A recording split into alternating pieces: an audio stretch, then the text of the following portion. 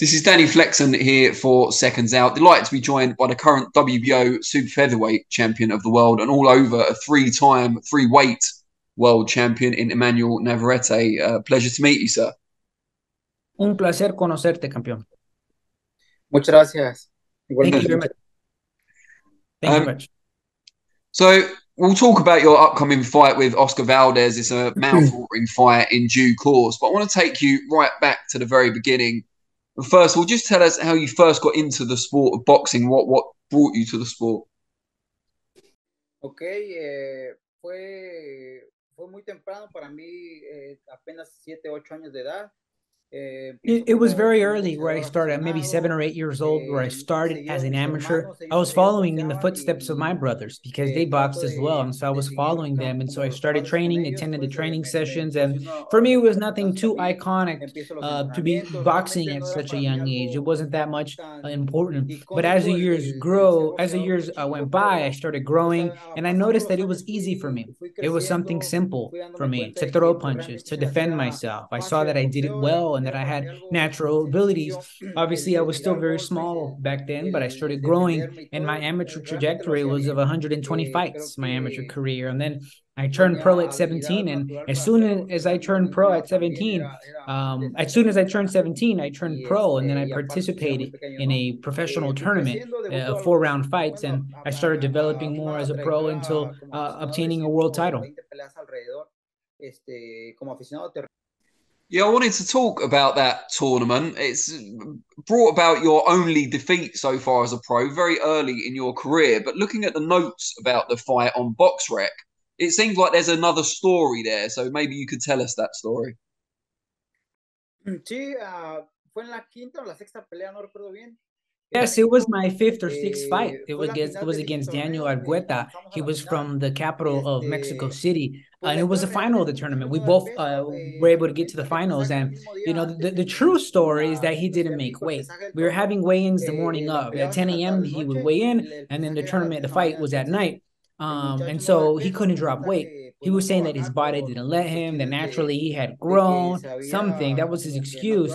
And so he ended up not making the weight class. He was 4.5 pounds above me, about 2 kilos. And so we really don't know how much he weighed. I remained champion, but we ended up fighting. And so that's how I lost by decision. And just I'll incorporate into the next question, so it's not just a really short one. But does that frustrate you that that's the only defeat on your record for such a strange reason? And moving on from that, what's been your proudest achievement of all your title victories so far? No, no me molesta, creo que todos perdemos alguna vez. It doesn't bother me. We all lose at some point, unfortunately. And so there was not much I could do in that situation. So it doesn't bother me. And I decided to fight. And even though there was a disadvantage, so to speak, I lost, and it helped me work harder. It helped me to start looking for those things that I really want with hard work and effort. And in terms of my most proudest moment, would be the first world title. It was a watershed moment in my career. And that's where I saw my potential. I saw all that I could do in the sport. And kind of another double question, if you'll permit me. Who's been your toughest opponent to date? And also, I read last week that you said at one point that Maurizio Lara was the hardest puncher you've ever faced in sparring. Is that true? And if so, is that still the case? Pues yo he esparreado con Mauricio y sí es fuerte, pega bastante fuerte, pero I think I have sparred with Mauricio Lara. He's very strong. He hits very hard. But when it comes to fights, being in the ring with people, I faced many fighters who I felt that were harder punchers. When I fought with Isaac Dogbe, he was one of them. Dennis Contreras from Guadalajara, he hits hard. Elisiar Tronco Valenzuela from Sinaloa. There are guys who hit very hard, and I felt their punch. And in terms of the toughest fights, I would say it would be Isaac Dogbe, because it was the first time that I fought outside of my country, first title opportunity, and he was at the top at the time, and so I didn't have that much experience fighting 12 rounds and for a world title, and so it was with Dogbe that it was my toughest fight. primera oportunidad por título mundial. You became a three-weight world champion in your last fight against a substitute opponent in Liam Wilson from Australia. It was supposed to be Oscar Valdez. That's now happening on August the 12th, which we'll talk about in a minute. Liam Wilson, since that defeat, has complained, or his team have also complained, what they suggest is a long count when you were put on the canvas in the fourth round before coming back to stop Wilson. What do you make of his team's complaints? Pues nada, no, pues es algo que dejé pasar. Well, nothing, Me he they enfocado put it más past en me. lo I've been mío, en lo focusing on me personal. and my personal He things. I tratado put de that dejar chapter ese behind episodio me. He can atrás. say a lot, but it's Pues not really obviamente important to me. I él puede put decir that muchas behind me. cosas, And for me in pero the pues moment, no, the referee acted according to his knowledge, to his experience, to what he has hay learned, and mucha nothing more. importancia, And pues so eso ya pasó, outside of ya that, I really quedó can't say atrás. much.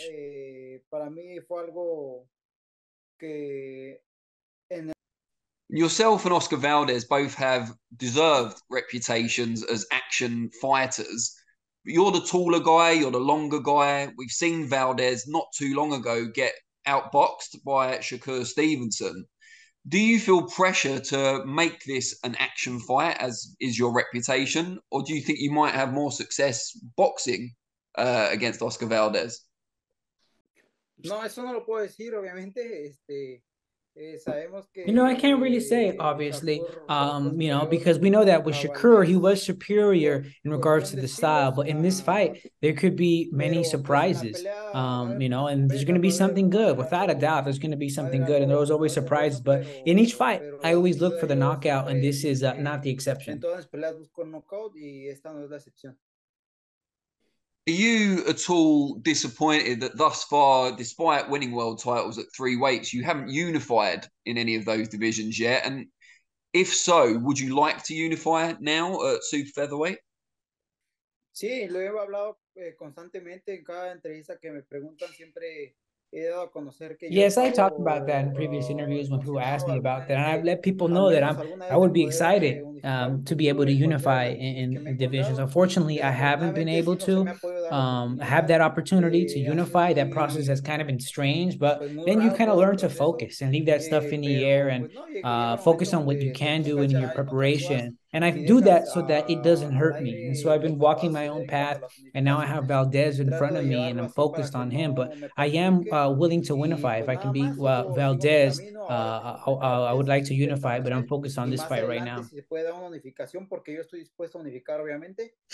So just with that in mind, the rival champions currently, I believe, are Oshaki Foster, Joe Cordina, Hector Vargas for the WBA. Who do you feel is the best of those three, and why? No sé, la verdad no me he detenido tanto a pensar quién puede ser mejor I haven't thought about that. I o haven't thought investigar o about who could saberlos. be the best. I haven't He investigated visto that algunas much. I peleas haven't como la de taken the Manny time to get Pacquiao to know contra Manny Vargas, they la are. de I've La seen some Roine fights, like the one contra between Foster and Vargas. I also saw Gervonta, the one between Vargas and y nada Gervonta. más, pero And so I haven't thought of it, but who no could me he be detenido a pensar the quién the puede ser champ, o or quién who es I el could mejor face. campeón. I Yo see a all todos of los them veo as como champions, campeones. and so I feel like they're champions for a Siento reason. que And pues, están so, de campeones es with por each one, algo I would have to focus differently. I pues won't choose because I'll fight against whoever cada uno unifies. se And tendría que enfocar once, de diferente forma, ¿no? someone is willing to En caso de que unify, se pueda una once in that unificación, moment when no they've escogería yo un decided to campeón, unify against me, then tendría I'll que ser focus on that opponent. pues el que quiera hacer la unificación también. And just finally, before I let you go, we've seen you carry your power up from junior feather all the way to super feather. How much further up in weight do you feel you can go and still be effective? Pues realmente no lo sé, I don't know no really. alcanzo I a haven't really dimensionar thought about how far I can hasta go and hasta qué continue hitting punto puedo hard. I don't know llegar until what a division I can seguir make it. golpeando But if we look fuerte, into hasta my qué división past, al well, menos. I started at flyweight Si at 50 retomamos kilos, which is un poco el 112 pounds. pasado, yo vengo And since then, I desde mean, look at that Mosca division. a I mis 50 debuted libras, there, son, pero en and títulos now son I'm 5 or 50 6 kilos divisions above sin los that. So that gramos. it's important to look at that and Vengo see the desde esa jump and the división, margin that I've been able debuto to ahí do. ahora estoy ya prácticamente. I guess, sorry, I know I said that was the final one, but now you've said that, I'll have to ask. Do you have any, would you call Manny Pacquiao at all? I know he's obviously not Mexican, but would you call him an inspiration because he's someone like you who's gone from flyweight all the way through the weights. Obviously, a lot further than you have so far, but it's a similar tale. Sí, no, claro, Pacquiao para mí, lo he dicho muchas Yes, veces of course. abiertamente, Pacquiao for Pacquiao me, para I've said it mí before openly. He's one of es my uno de biggest mis idols. grandes ídolos, Despite the pese a last sus malas fights, peleas, despite the derrotas que losses, ha he's been a tenido, maximum sigue idol siendo uno without de a mis doubt. máximos ídolos. He's without, Si me puse a tener un underestimating, peleador, es underappreciating other fighters. Pacquiao He's above top many watch, no others, hay and the mucho. way in which he moved up Creo divisions from que one la division to another forma en has been la impressive. que You can't say subió, that ascendió about other fighters. de una división a otra es impresionante. Brilliant. Emmanuel, it's been an absolute pleasure. Very best of luck for August 12, and let's do this again soon.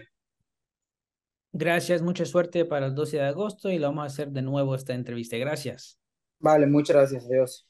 Thank you very much. Adios. Appreciate it.